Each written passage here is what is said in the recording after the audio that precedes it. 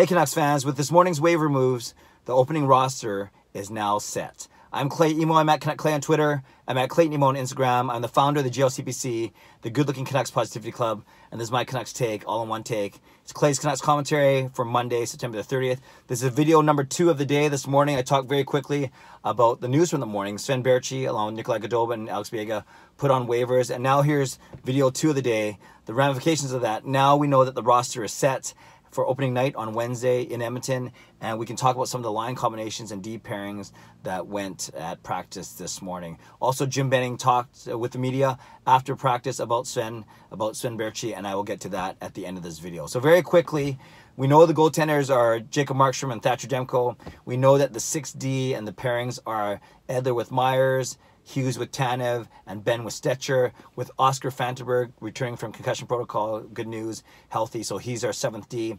And then speaking of returning from concussion protocol and good news, Brock Besser fully practicing as well, full contact, or at least wearing the contact jersey, or better yet, he wasn't wearing the no contact jersey, so he's ready to go as well for Wednesday night. So then you had lines like this, very interesting. You had Pettersson with Besser and Ferland, Horvat with Miller and Pearson. No surprises in the top 6. Our third line was Brandon Sutter between Josh Leivo and Jake Virtanen.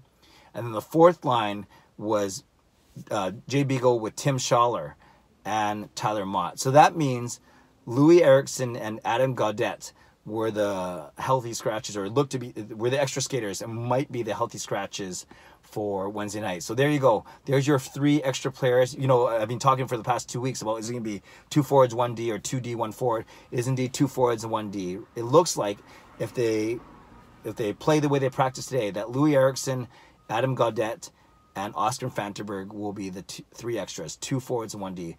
No surprise about Fantenberg. Eriksson, is that the best use of money? No, not really, but he looks like to be a healthy scratch. And Adam Gaudette, I know some people will say, well, why would you even have him on the team and not playing Utica if you're just going to scratch him or put him in the press box?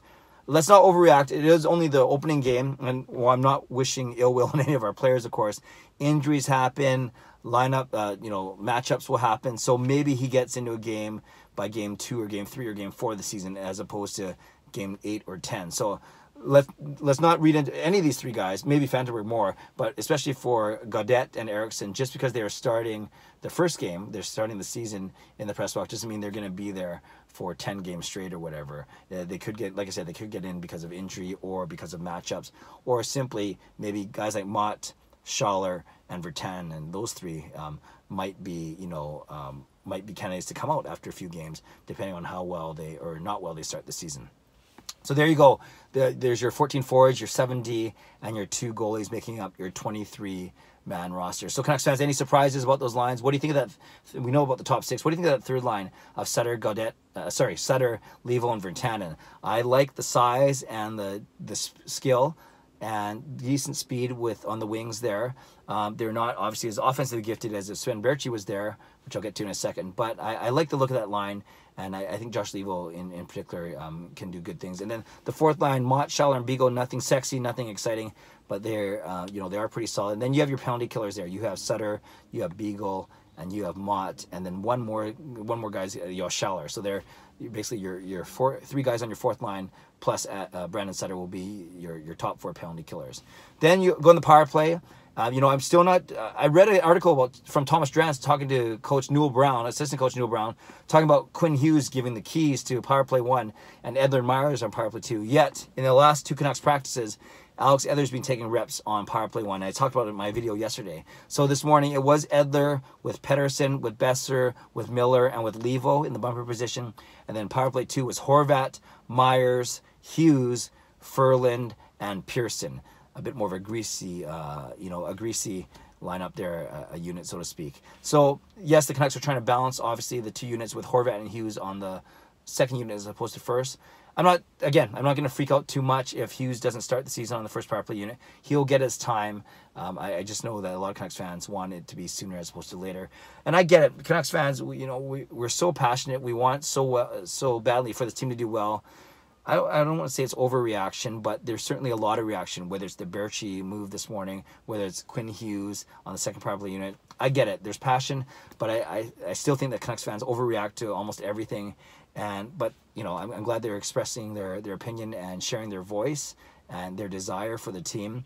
But you guys know, not just because I'm the founder of the GLCPC, but I like to take a more measured approach and try and give the coaching staff the benefit of the doubt. Some of you might say I'm too optimistic or too idealistic or not hard enough on the team, but that's just my style, right? That's who I am, and I'm willing, like I said, I'm willing to give the coaches the benefit of the doubt, and they probably know a lot more than we do.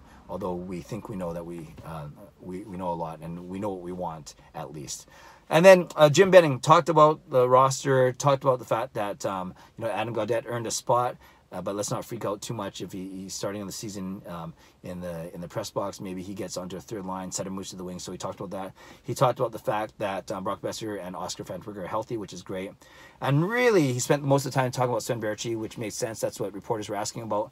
He says he explored the trade market for him over the past few weeks, couldn't really find a fit. Kind of hinted at he didn't think that Baertschi was still 100% confident in his ability despite having a decent preseason, maybe a little tentative. And he did talk about something that I alluded to this morning, that their team's better now, especially with JT Miller and Michael Ferland on the wings, the position that Sven Baertschi plays.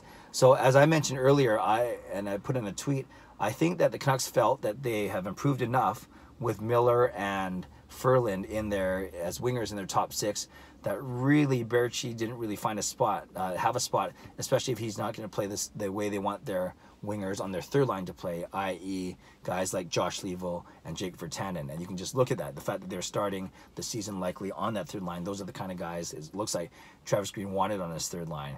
So he said all the right things. He said if he clears waivers, he'll go down. And if he plays hard, get some confidence, get some timing back, maybe we'll see him up with the big club again sooner as opposed to later. But we shall see. We'll cross that bridge when we get to it. But Jim Benning did address the media and was honest and forthright as usual. You know, some people will go after him for bad asset management or you know, whatever it be. Oh, and that's the other thing. He also said this wasn't a cap-related move. Yes, he acknowledges they do save a bit of money. You know, more money if he gets picked up, but they still save a bit of money if he clears and then goes down. But he said that money was not the primary factor. It's the fact that the team is evolving. They are a better team now, which I do agree with. And it was tough to find a spot for Sven Baertschi. So there you go, Canucks fans. Lots to digest there, whether it's line combinations, deep pairings, no surprise there, power play units, or Jim Benning's reaction, his comments on the waiving of Sven Baertschi this morning.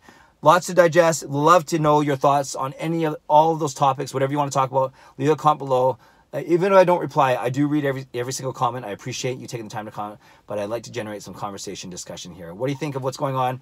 Everything, a lot of news with the Canucks, setting the roster, setting their line combos, their deep pairings, and talking about Sven Baertschi going forward. Leave a comment. I'd love to read, react, and reply. Subscribe if you like to. Like this video if you like to. Enjoy the day. God bless. Go Canucks, go.